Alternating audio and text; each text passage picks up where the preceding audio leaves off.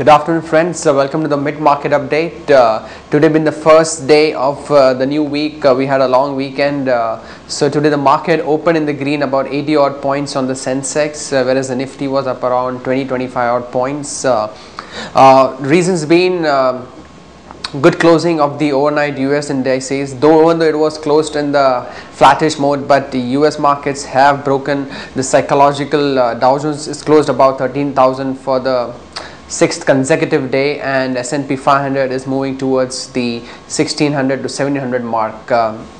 So coming back to the Asian indices, Taiwan and Shanghai were up by almost 1%, Hang Seng and Nikkei were flat, so that prompted the Indian market to open in the green. Now the couple of stocks which are on the buyer's radar are Cipla, HDFC, Reliance, then there is Tata Motors from the auto pack. Even Maruti is up by nearly 1% after the management announced that they are going to start the production today at the Manesar plant after the 1 month off due to that violence which erupted at the plant.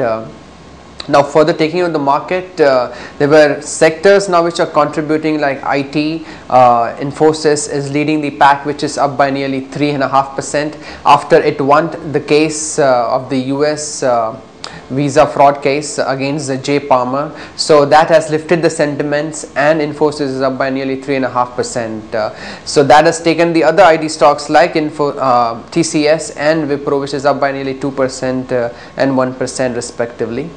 Coming back, Reliance is taking its upward mark in the journey after Reliance and BP have announced that they might sell gas to the Andhra based power projects. So if this does go through, it's a big optimism and achievement out there, which will provide the gas to the need based power plants. On the metals front, there seems some selling out there. Hindalco is facing severe kind of selling pressure consistently after it has not been able to announce good results, and so that has taken a big toll on the stock, which is trading at 110 rupees. Also on the mid cap front, we are seeing some mixed bag. Like infrastructure stocks are again back in the limelight and the buyer's radar, so that is again doing good. Coming back to the forex market, rupee is trading against the dollar as 55.55, is almost there since a couple of a couple of weeks, so nothing much movement out seen there too.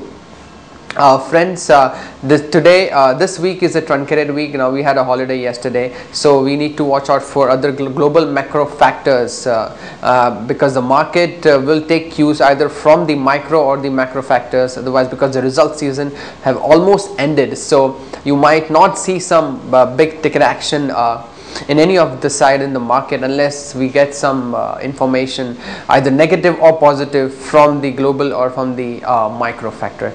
Friends, that's about it. And the news and the updates we have till mid market. We'll get back to you more in the post market. Have a happy trading. Thank you.